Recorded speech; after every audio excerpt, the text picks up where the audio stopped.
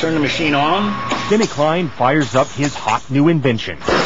His machine emits a flame that feels only slightly warm to the touch.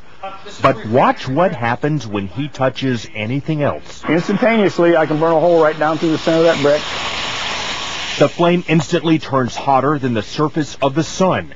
Heat so intense it takes only seconds to literally burn a hole through charcoal.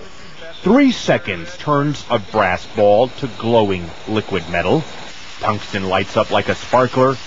Steel, lead, and other metals slices on contact. Yet the tip of the welder stays cool to the touch. No other gas will do this.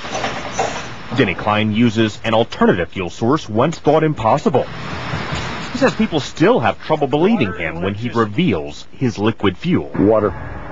Take water and electricity, and we break it down through our very unique electrolysis process. Klein has just patented his process of converting H2O to HHO, producing a gas that combines the atomic power of hydrogen with the chemical stability of water. It turns right back to water. You can see the water running off of this. Klein originally designed his water-burning engine for cutting metal. He thought his invention would replace volatile acetylene in welding factories.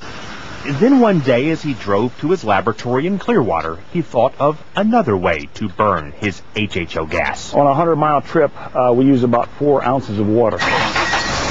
Klein says his prototype 1994 Ford Escort can travel exclusively on water, though he currently has it rigged to run as a water and gasoline hybrid. Simply speaking, it can change the world by reducing our dependence on fossil fuels. These are equivalent to our... Pete Dominici is helping Klein take his hydrogen technology patents from a 2-room office in Clearwater to consumer markets around the world. You know what? Microsoft came out of nowhere, came out of the garage. Why not hydrogen technologies? The duo is already in negotiations with one U.S. automaker and the U.S. government. Their plans have grown from basic welding with water to powering the entire world from the safest and cleanest fuel on Earth. Craig Patrick, Fox News. Members of Congress recently invited Denny Klein to Washington to demonstrate his technology. Now his company is currently developing a Hummer for the U.S. military that can run on both water and gasoline.